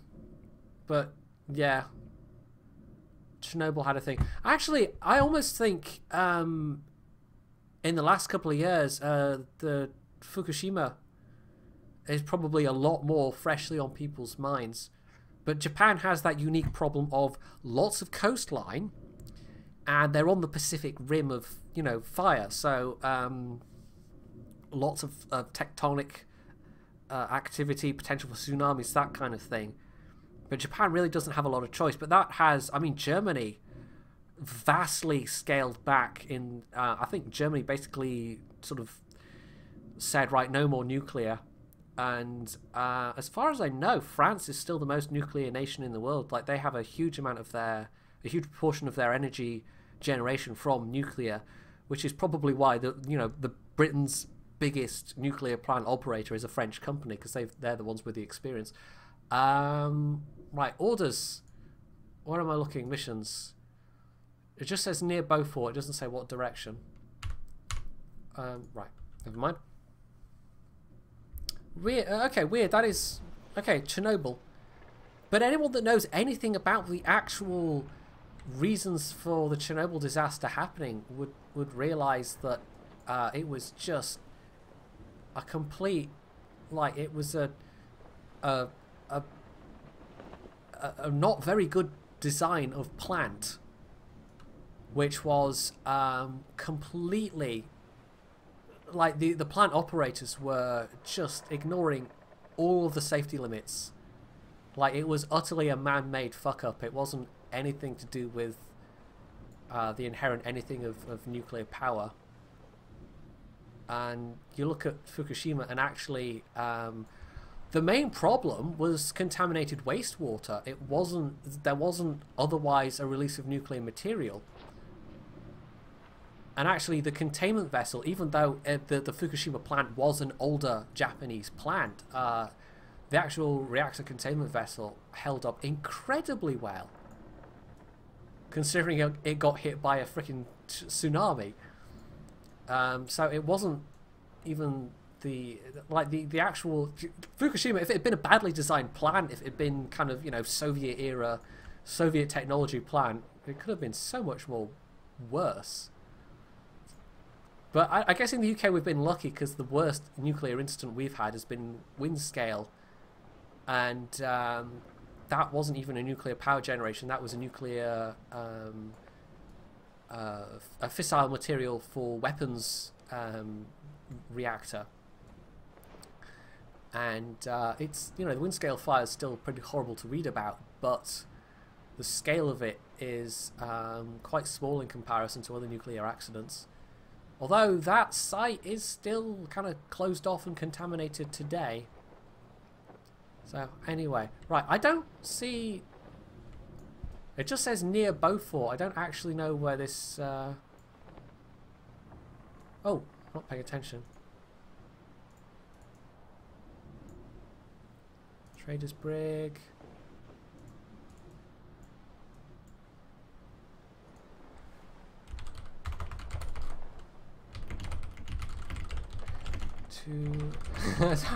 This guy was saying stuff. Where is this? Well, that's Savannah.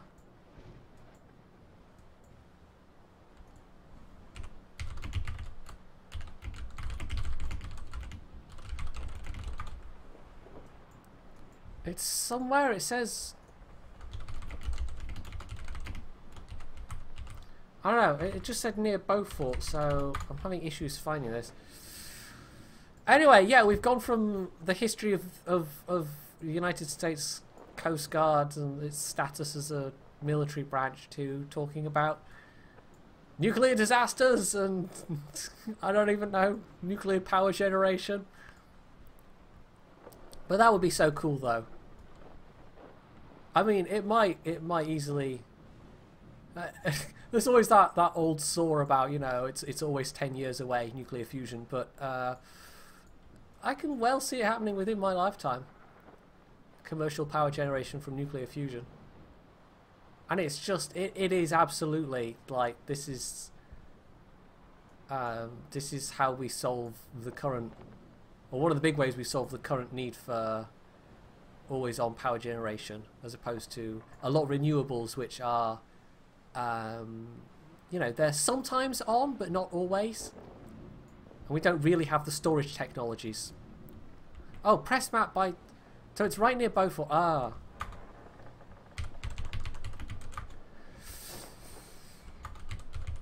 okay.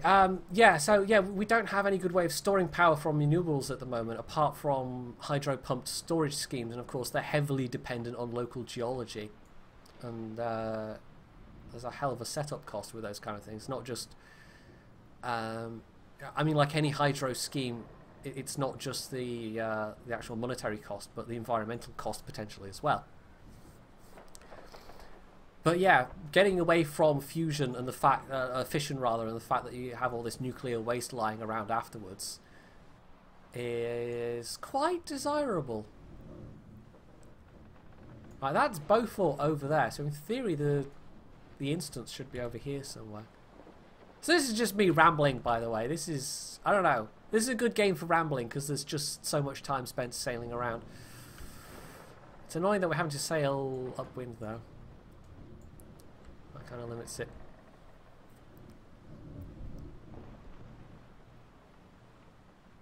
Welcome to a chat full of reasonable adults that aren't completely bonkers. Really? Is that the kind of audience I'm attracting? Oh dear. Oh well. I was hoping for a bunch of irrational teenagers as well, but I guess you guys will just have to do. I guess. Seriously, where's this instance? I can't... It should show up faintly on the horizon, but... I can't see it.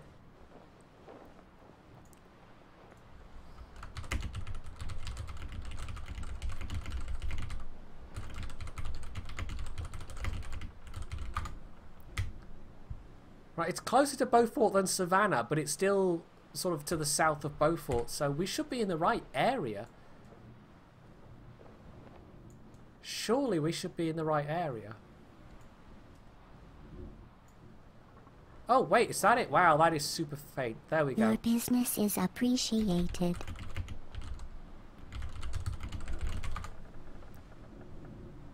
There we go.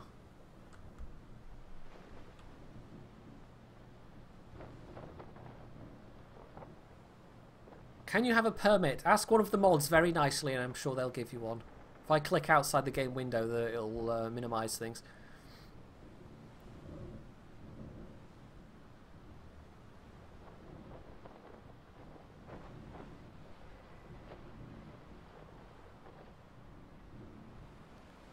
You're wondering why you're scrolling in like this? I'm actually scrolling the chat right now, of course.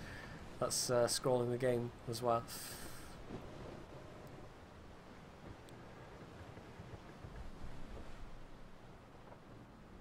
But, yeah. Anyway, nuclear power, fusion.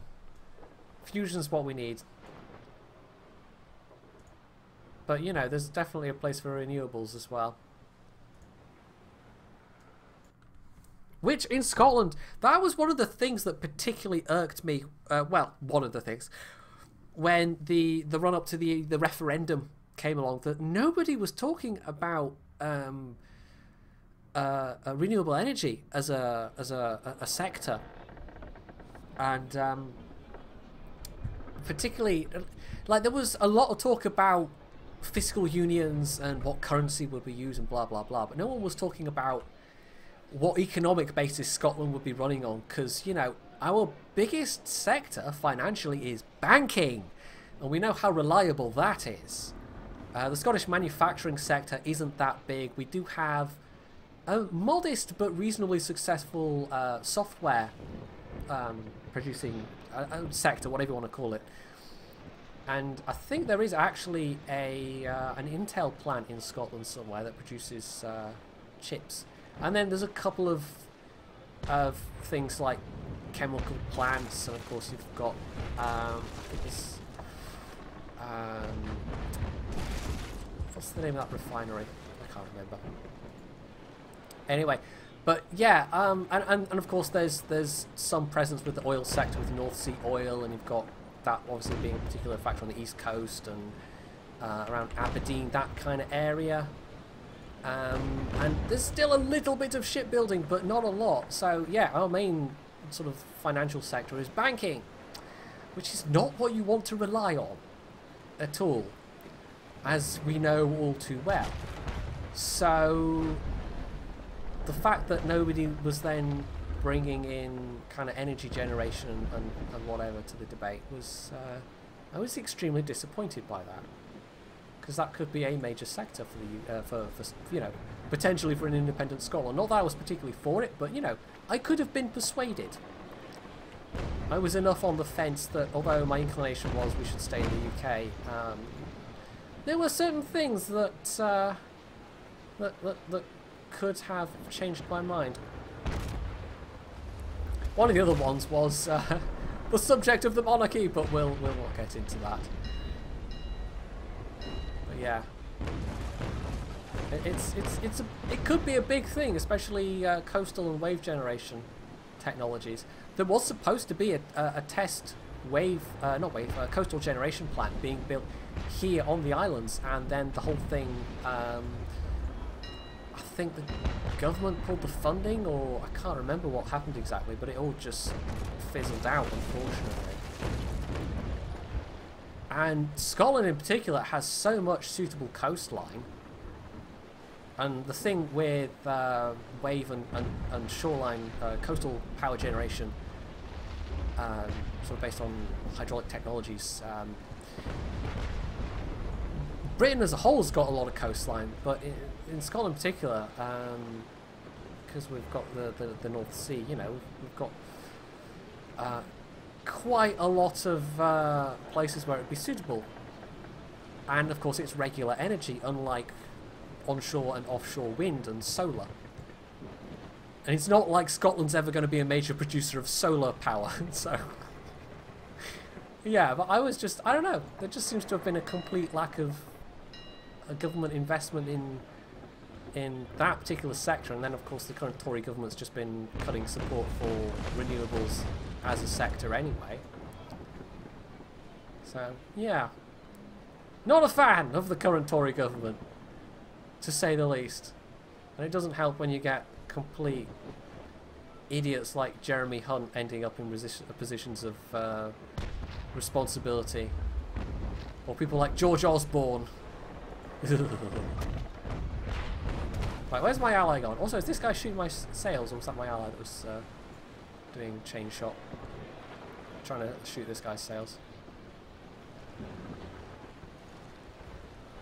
But it's cool that Germany at least is investing in kind of future technology of... you know, we've got the joint European Taurus in Oxfordshire. I know this is back to fusion again, but that's, you know, relatively... I'll say relatively small scale. I think it's still one of the biggest Tauruses in Europe, but, you know, that's a research sort of thing. I think that's kind of European funded. That's not particularly funded by British establishment. There was actually a thing, was there last year? Yeah, they were talking about drastically cutting funding for astroscience in particular, which would have had a massive impact on, you know, sites like Jodrell Bank and the whatever the array that's part of in the UK. I can't remember what it's called. There's a couple of other satellite radio astronomy sites in the UK, and they would have been gutted, and it's just, I don't know. The current government just does not seem to care about science investment at all. And of course, in terms of stuff like fusion, that then intersects with energy investment. So yeah.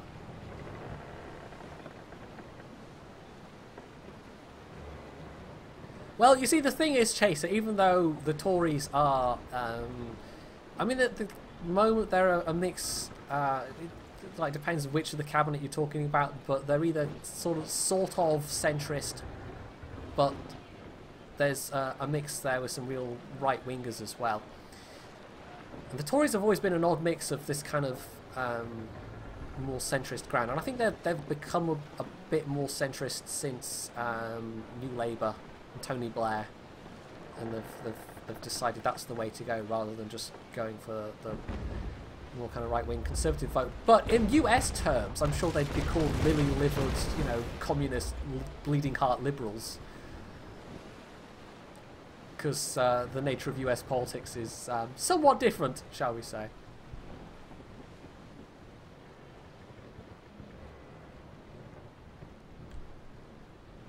I'm actually going to turn back through the window, I think.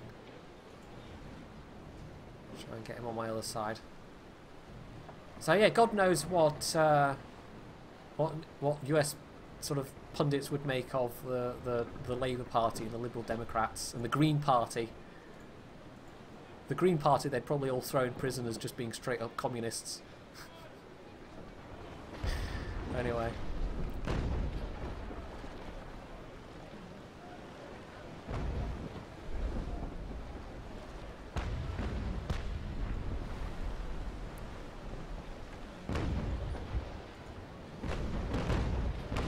It would be interesting though if people think of British politics as being somehow more respectable, and it never has been, ever at all.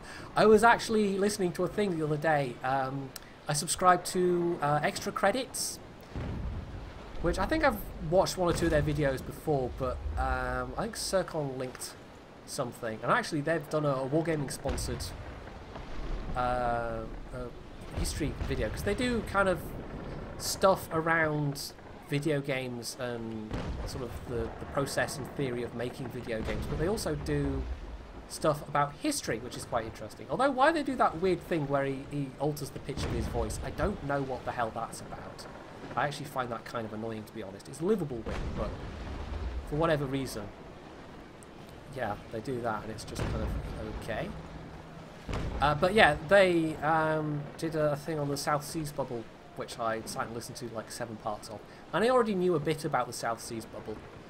There's a rather interesting episode of the BBC Radio 4 show In Our Time on the South Seas bubble.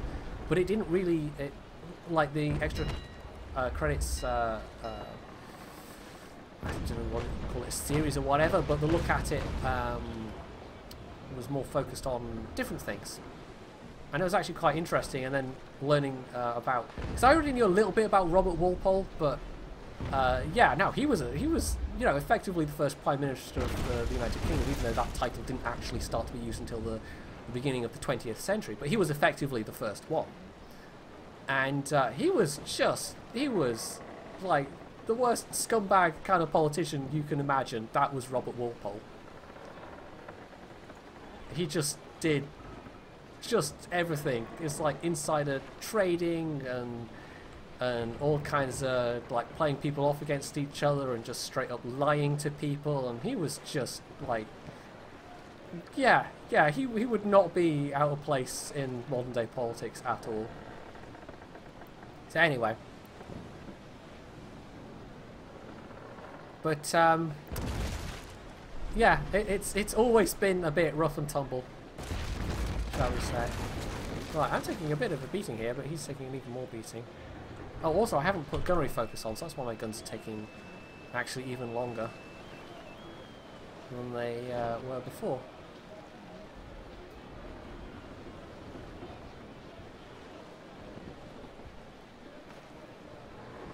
But even if you do get to a sort of slightly more gentlemanly era of politics, which I don't think there ever really has been, but you get to the 19th century and the great kind of rivalry between Disraeli and Gladstone, for instance. That was a bit more, you know, they had this very long-running political rivalry, but they also rather respected each other.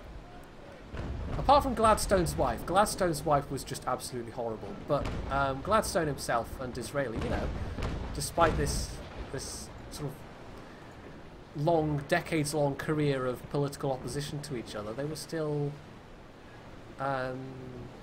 sort of gentlemen about it, as it were. And I'm not sure you'd get that kind of thing these days. Although Disraeli himself was an interesting cove. He was a very modern politician in a lot of ways.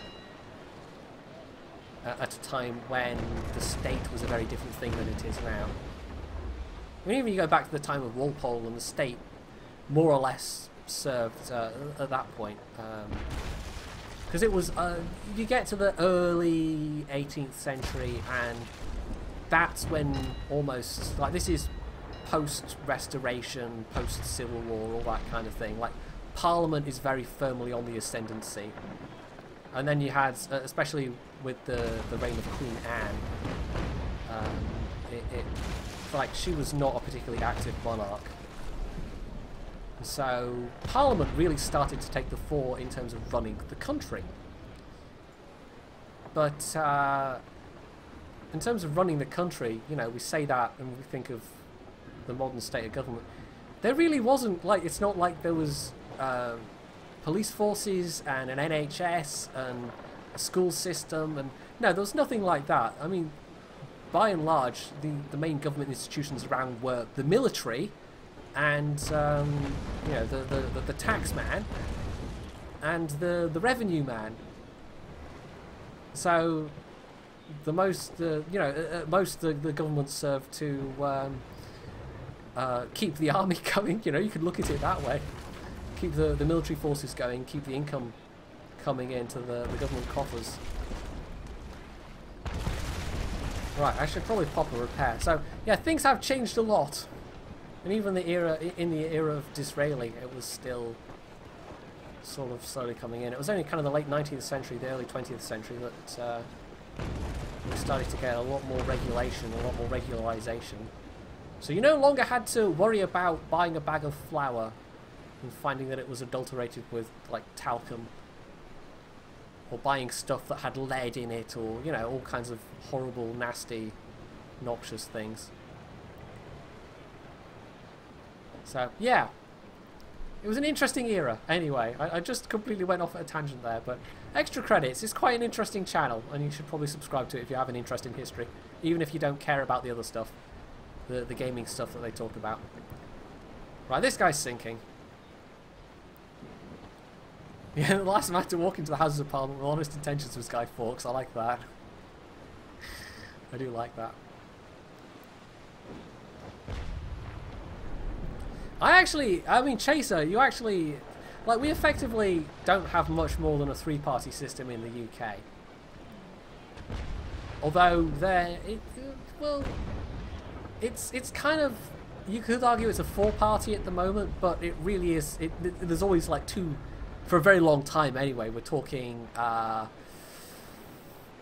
probably going back to around the Second World War, if not before, but, there's always been, for a long time anyway, sort of two main parties and then a more minor third party with a still reasonable representation. And in recent times, of course, that's been the Liberals, aka the Liberal Democrats, as they now are. But, of course, now in Parliament, it's actually the SNP, Scottish National Party, who are effectively the third party in Parliament. And the Libs still have a presence, but it's pretty, yeah, they really did get hammered in the last election, unfortunately. So, yeah. But over the issue of Europe in particular, I could see the Tory party, because we've got a whole bunch of stuff relating to the European Union at the moment. It would be kind of funny to see the European split in the Tory party just crack the entire party wide open. Because it could happen.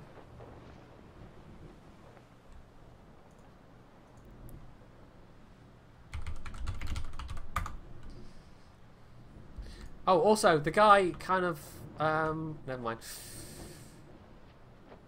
I apparently didn't drag the guy in because I clicked go into battle too early or something, so rip.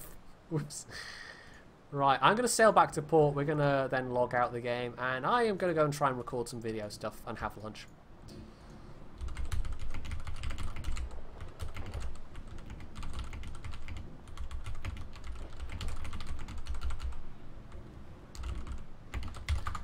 And, oh, well, wanting to sail back to port, that takes me almost directly upwind, or downwind. No, upwind, yes, that, which is a bit annoying, but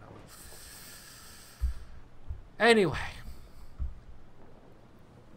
Well, you see, I mean, there is some argument for not having too many parties. I mean, you look at, for instance, the EU Parliament, and, of course, the nature of the EU Parliament is that it's representatives of different parties from all kinds of you know, all the different countries of Europe. So they've aligned into these various blocks based on ideology, and it kind of works for an institution like that.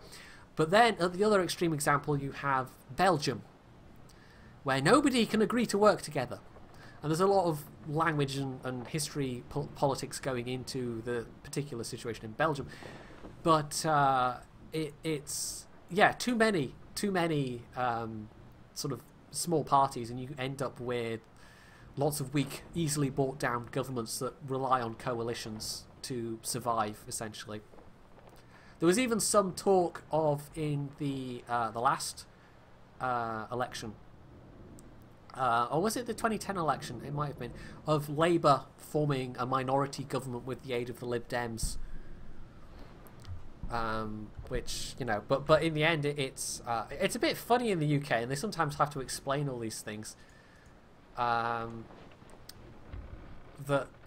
it's not automatically the party with the most members of Parliament. Like, if they have an outright majority in Parliament, then okay, they basically have, you know, that's them in a position to form the next government, no problem. But if you have a situation where not enough people, there's not enough members of Parliament for any given party to form an outright majority, then it basically it kind of ends up with a situation where you have to have it's sort of like the one with the most members gets a go, at forming a government, and if they can't form a government, then the next party gets to go at forming a government, and so on and so forth. So you could potentially have the kind of situation that happened in Belgium happening in Britain, where there's kind of effectively no elected government, that you end up with a caretaker administration. But it would be unlikely. And that's where the presence of the minor third party, in this case the SNP, kind of comes into play, potentially. So yeah, whenever the next general is, that's going to be really interesting. Yeah, that's always seemed to me a bit like the presidential elections are so completely separate from Senate and Congress. And you can have basically, like Obama has had, you can have one of your, or both of your chambers dominated by one party with the president of the other party, and you just end up with this complete stymie, this utter deadlock happening. And it seems remarkable that Obama's even managed to do as much as he has, given the uphill battle he's just having to be constantly fighting. Right, so we are safely in port. We're actually almost at junior lieutenant, which is fine. Healthy amount of gold. Exit game, there we go. As we're in port, we can just do that. And I'll put up the togs. And we'll have some shanties to play things out. But yes, this has been rather fun. I've gotten a good way up to being the next rank, which means potentially I can have more crew, which is nice, which means bigger ships. But yeah, it's a thing we'll be doing again, I think, naval action. It actually works all right for the stream. I get to ramble on about everything. It's brilliant. I just get to let my mouth wander off on its own, and I can then talk about nuclear power and renewables and fusion generation and stellarators and the state of British politics and Robert Walpole and just anything else that my brain decides to jump to. Which, I don't know if it's entertaining for everyone else, but there's enough of you watching that I guess it must be. So hopefully you've enjoyed all this, and if you have enjoyed my ramblings, you can obviously follow on Twitch if you haven't already. Although if you're here, you probably have, although we've had a couple of follows during the course of the stream. You can also find my YouTube channel below. There's Twitter, Facebook, etc. I think even my Patreon page is listed below as well. And yeah, I hopefully will not be back on stream again today, because I really hope to get a video done. In fact, I even hope to record some CK2 today as well.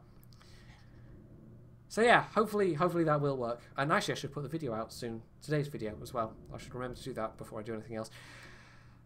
So I guess have a cool rest of the day wherever you are, and I will try and stream again at some point later this week as well. I kind of let it go by the wayside a bit, but I suppose I should at least try for 2 or 3 times a week, because it is fun. It's just finding the time to do it.